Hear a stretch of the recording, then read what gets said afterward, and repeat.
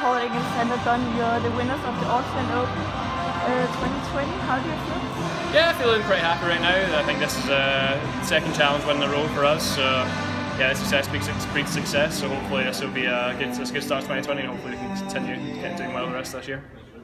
And what do you think about your performance today? Today, I think it was a bit tight in the first set, not very many rallies, a few mistakes from us, very first 4 shots, but I think happy with the second set. I think we really dominated and it showed for the scoreline, and as you can see they were giving up towards it because they knew we were too far ahead, so pretty pleased with it. And what will be the 2020 goal for you now after winning a tournament already in February?